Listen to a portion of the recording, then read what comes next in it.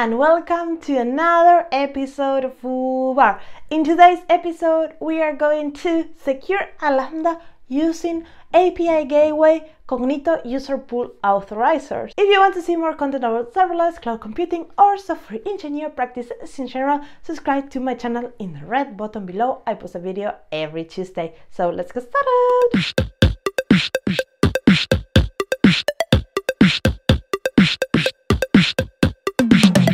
So this is another video in the API Gateway Security Mechanism playlist, and I have created first an explanatory video of the different mechanisms that are around for securing your API, and then I have deep into different examples using the authorizers, and this is one of them.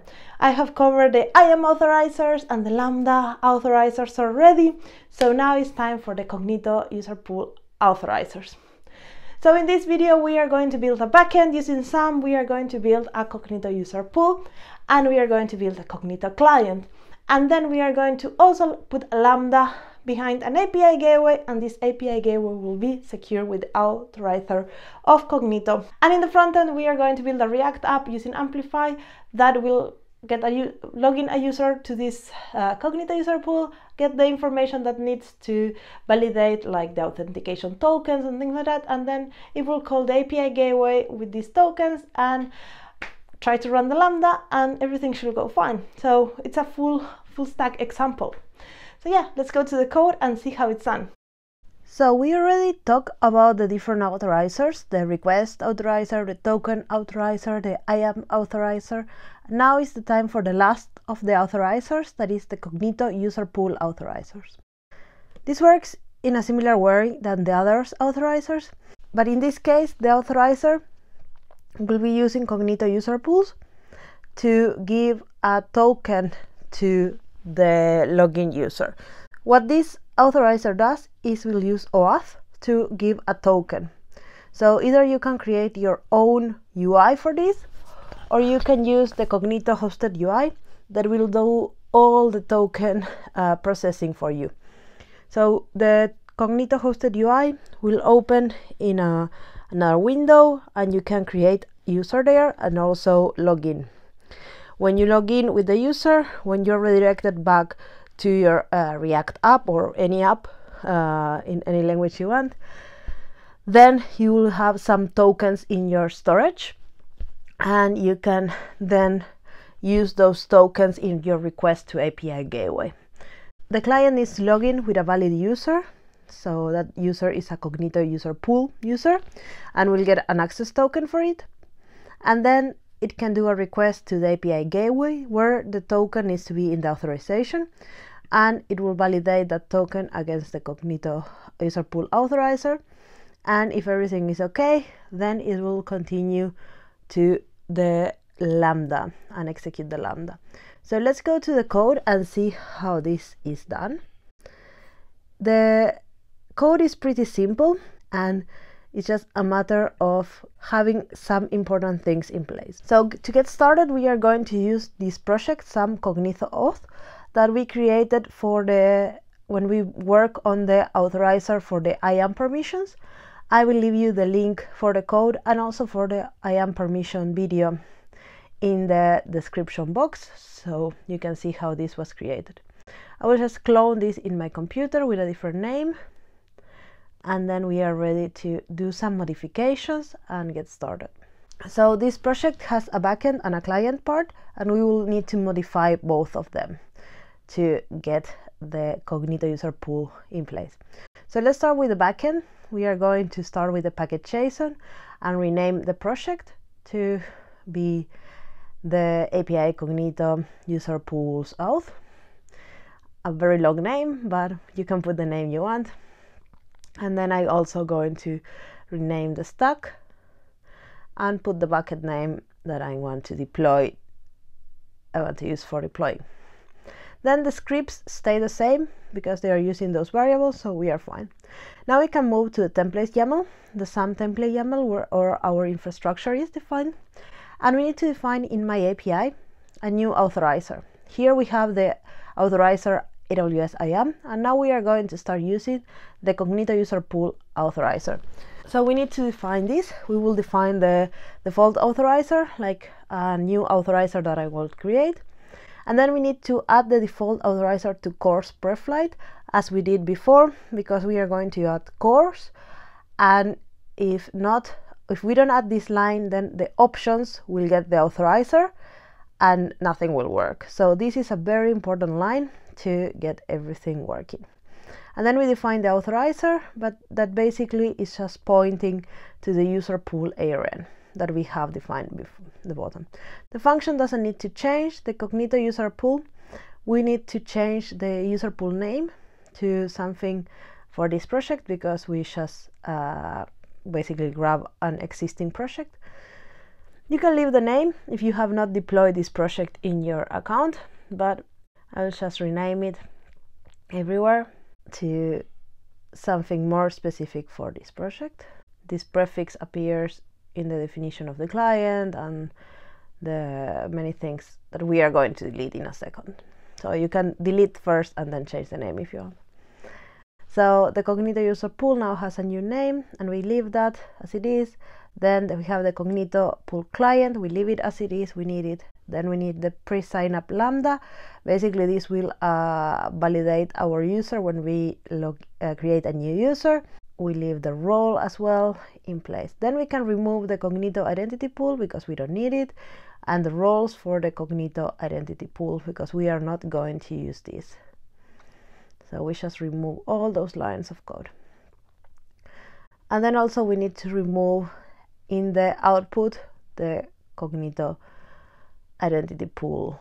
The next thing we are going to do is to go to our handler.js, and I want to modify the body to return a message attribute called authenticated_call, so it's a little bit cleaner.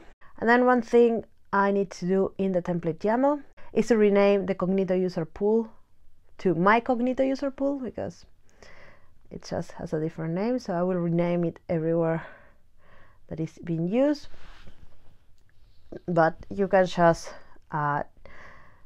rename it in the authorizer definition or wherever you feel like, but so this doesn't fail.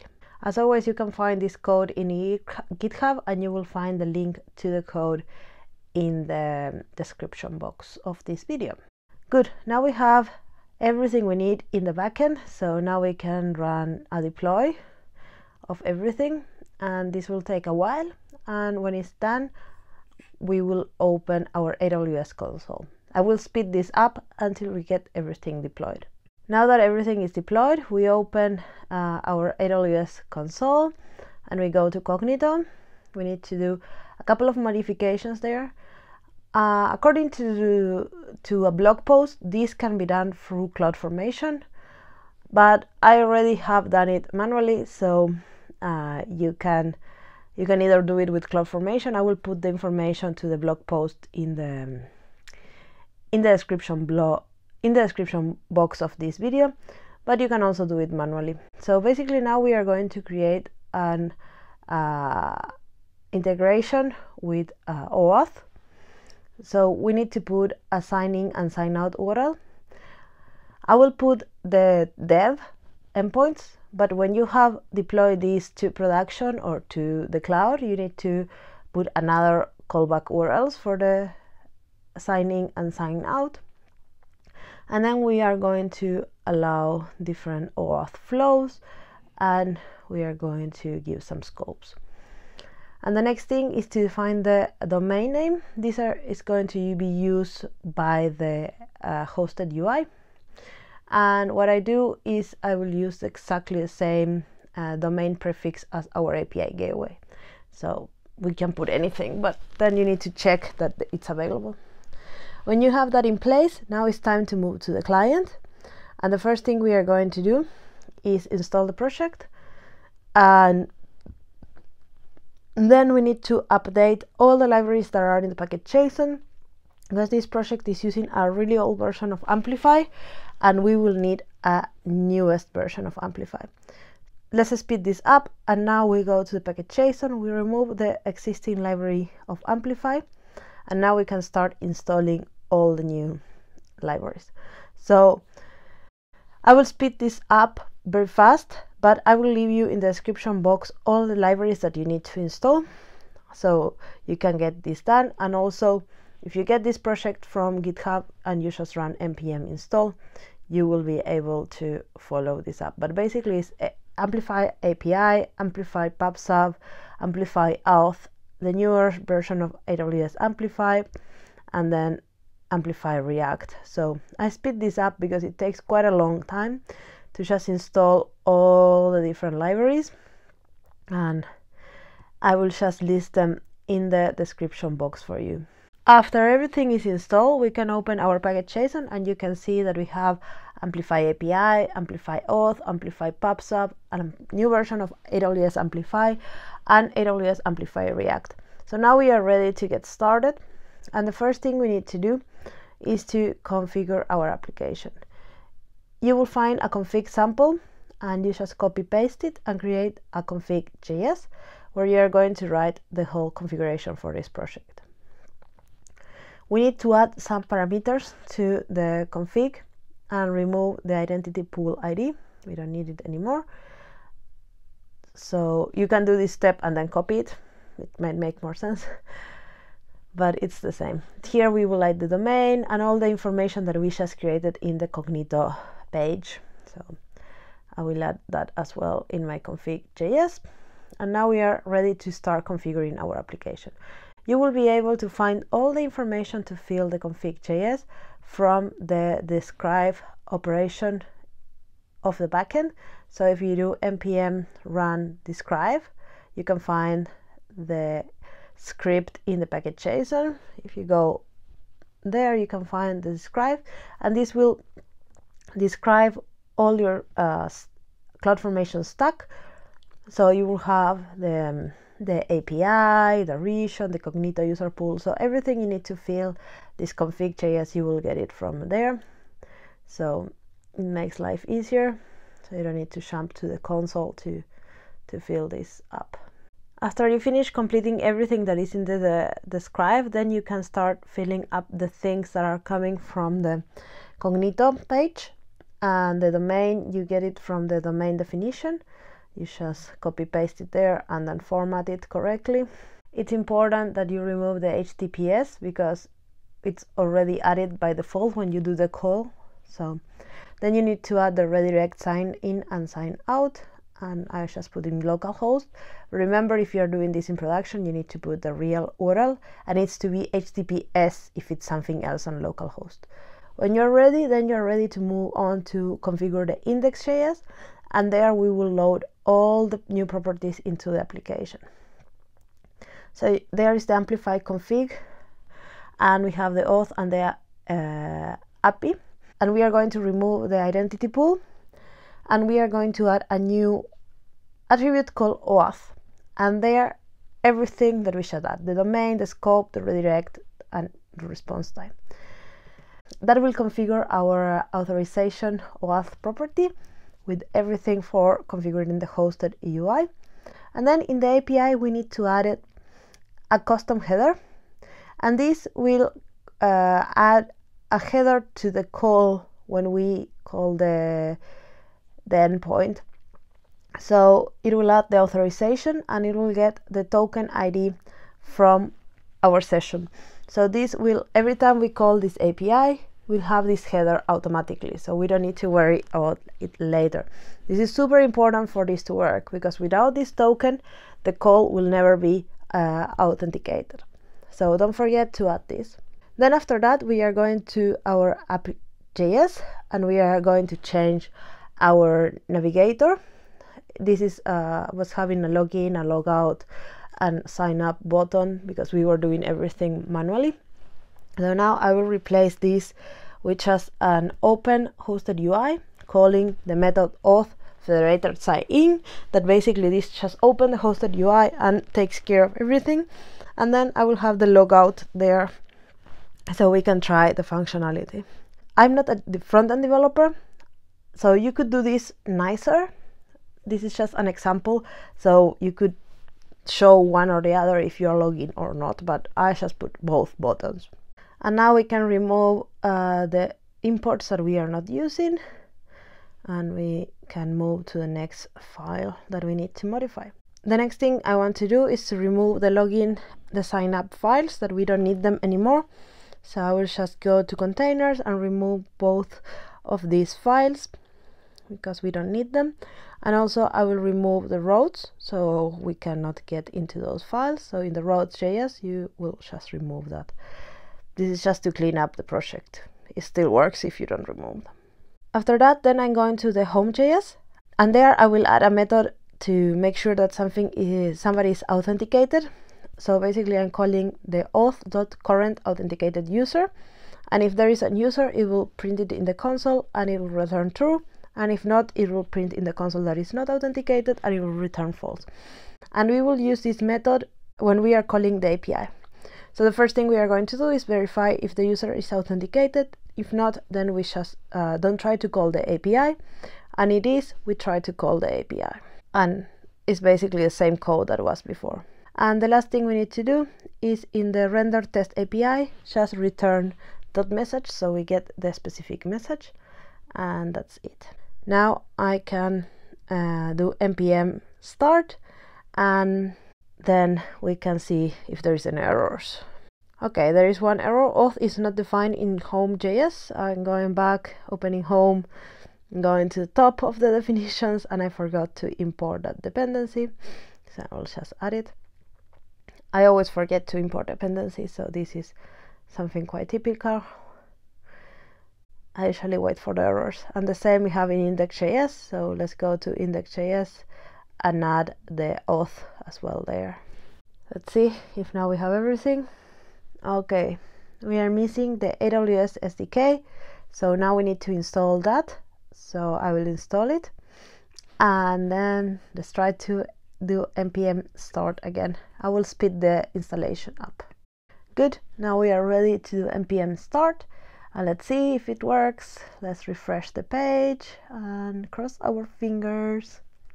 It takes a little while, but it's looking good. We can see in the console that there is nothing authenticated, so I will open the hosted UI, and this will pop up a new window. You can see on the top there is the domain that we defined, and then there is the redirects with all the information. So this is a URL that is created with all the information that we define in the config.js. So now I'm going to create a new user because this Cognito user pool is empty. So I will just create a random user. Test FooBar at Gmail. This email doesn't exist. I don't need that it exists because the Lambda will validate this user for me. So I will just put a password and then I can sign up. And when I sign up, I will get logged in automatically. Because I'm not a front-end developer, if you see the console, it says not authenticated, but I just need basically to click again or refresh the page or whatever, and we will see a Cognito user. That is the one that I just created, and you will see that the authenticated call appears in the screen. So this is good. We can log out now, and when we log out, then we see that we don't have the not authenticated, and then we can open the hosted UI again and log in with the user we just created. And then again, because I'm not a front-end developer, I need to refresh this page to get this working. So I will just refresh it, and now you can see that the Cognito user is there and the authenticated call is called. So everything is working great. I hope this was useful for you. Remember, all the code is in GitHub and all the links are in the description box. This was the video for today. I hope you like it. If you did, give a big thumbs up. And in the next videos, you're going to see more examples on API gateway security mechanisms.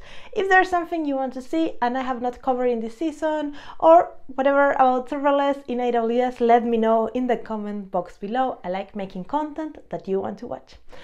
Around here, there are other videos from my channel that you might be interested in. And if not, I see you next week with another episode of FooBar. Ciao, ciao!